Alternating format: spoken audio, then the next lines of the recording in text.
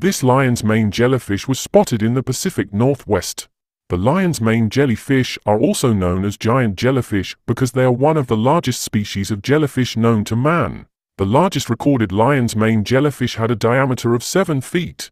These jellyfish feed mainly on fish, plankton, and smaller jellyfish. The amazing colors of this jellyfish indicate that it is an adult.